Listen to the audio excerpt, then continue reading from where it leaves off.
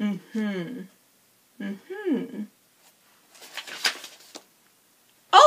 Hello there! Welcome to Dapper History, with me and my co-host.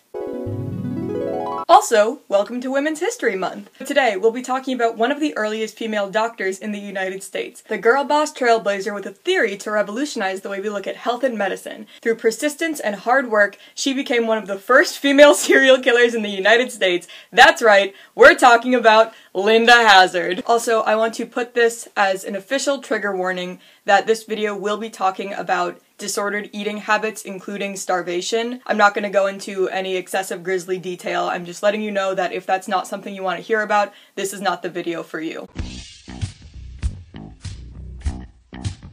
Linda was born in 1867 in Carver, Minnesota. From a young age, she was described as intelligent, curious, and studious, doing very well in school.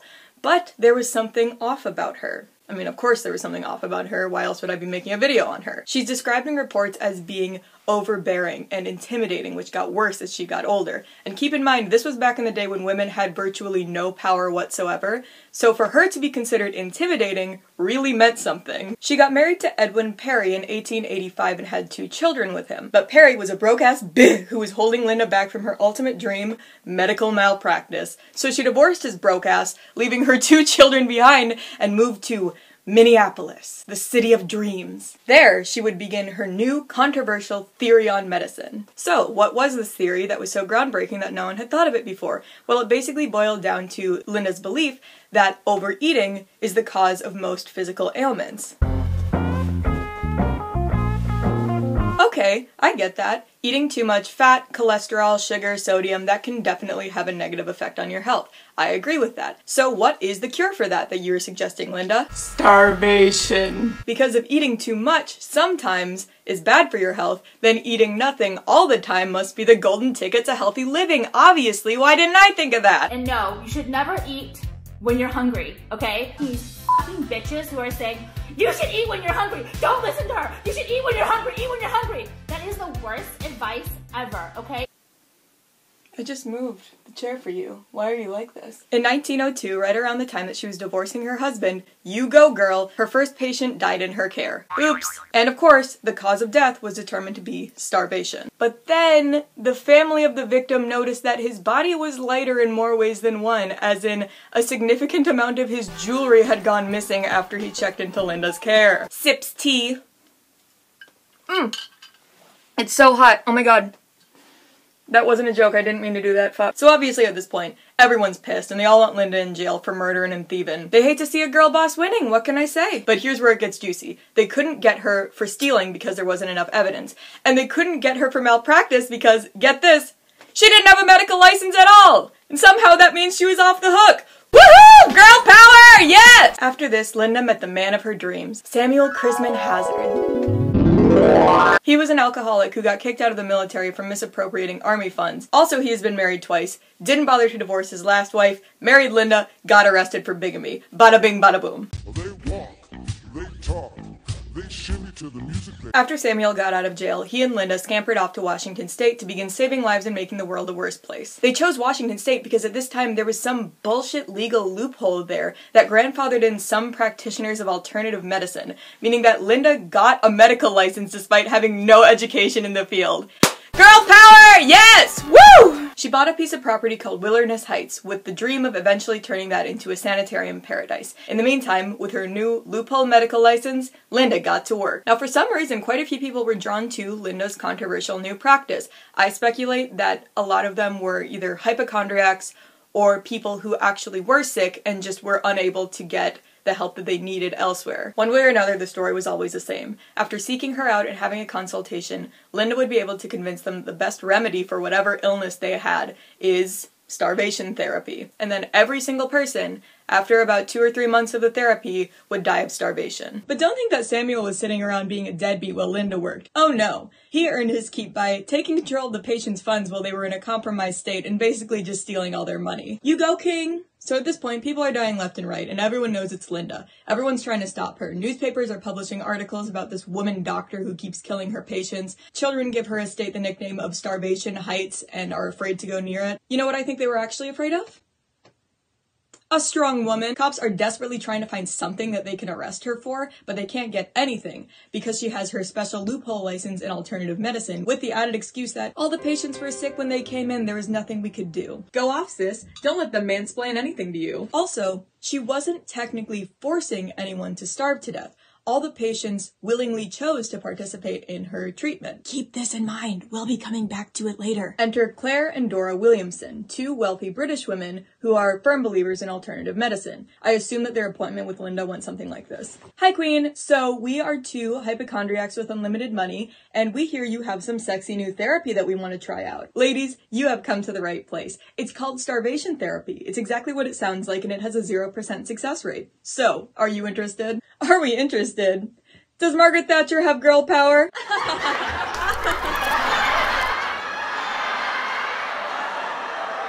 We'll get back to the sisters in a minute, but first I'm going to take a little detour. I'm going to pause the jokes for a second because I think it's important to honestly show just how bad things got under Linda's care. Remember earlier when I said that all of her patients did her treatment voluntarily?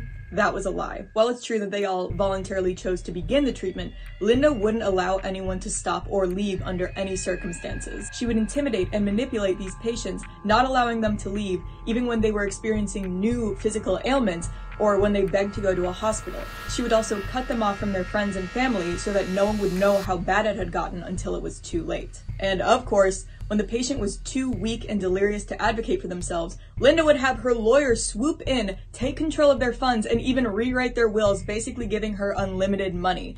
Honestly, the fact that Linda could find both a husband and a lawyer that were just as shifty as her is pretty impressive. We know some of the details of her treatments because one of her patients, Earl Edward Erdman, kept a journal detailing how much he ate every day and how it was affecting him. I'm gonna read you just some of his journal entries. February 8. 1 orange breakfast, mashed soup supper, mashed soup dinner. February 13. 2 orange breakfast, no dinner, no supper. February 16. 1 cup hot strained tomato soup, AM and PM.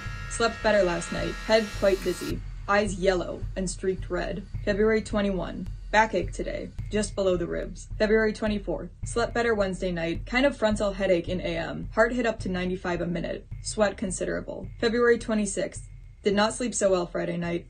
Pain in right side just below ribs and back.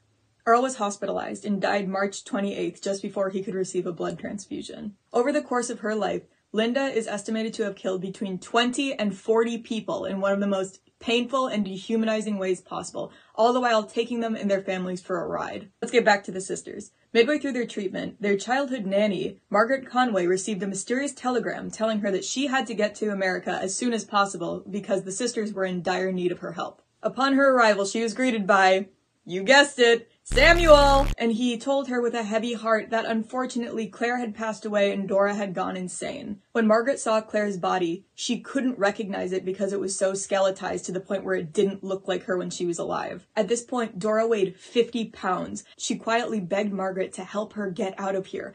But then when Linda entered the room, her story changed completely, at which point Dora would say, I love this treatment. I don't want to leave. Linda is so helpful. Margaret was eventually able to get Dora out of Wilderness Heights after paying Linda $1,000 for some fucking reason. Finally, with Dora's testimony, they had enough evidence to take Linda to court. And I'm gonna pause the girl boss jokes for a moment here and say, yes! Oh my god, finally! The judge threw the book at Linda because at this point she had been up to this bullshit for years now, and there's no surprise that a lot of her former staff was willing to come forward and tell some of the horrific stories about what she did to people. Surprisingly, some of her former staff vehemently defended her, even saying that some of her former patients, you know, the ones who survived, were living their best lives and actually came back to Linda to receive further treatment. Yeah, that's called Stockholm Syndrome, babe. That's not a good thing. The jury was having none of this. They found Linda guilty of manslaughter and sentenced her to 2 to 20 years in prison. Linda's response to all this? It's because I'm a woman, isn't it?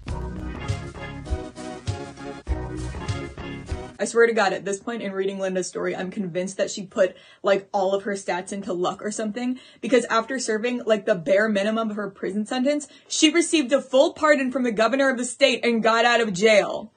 You can't keep getting away with this! He can't keep getting away with it! This pardon did come on the condition that Linda and Samuel get the fuck out of the United States and never come back. So Linda and Samuel skedaddled off to New Zealand where they lived the rest of their lives. Linda wrote a few books. She set up a school of health, which later got demolished in a fire. Get fucked. Finally, when she was 71, Linda fell ill. Guess. Just guess what you think she did to cure this illness. I'll give you a hint, it wasn't ibuprofen. In 1938, Linda died by starving herself to death. She was the final victim of her own treatment. I was gonna try to find some positive or inspirational way to end this video, but I don't think... Wait, yes, I can do that. When we think of serial killers, who are the first people that come to your mind? Ted Bundy, Jeffrey Dahmer, John Wayne Gacy? Ha! All men. Linda Hazzard was a trailblazer. Linda Hazzard was a trailblazer for ending innocent people's lives, and she showed us that anything a man can do, a woman can do as well. Happy Women's History Month, everybody. See you next whenever the fuck I upload. They're totally nude. They're totally naked. Come on.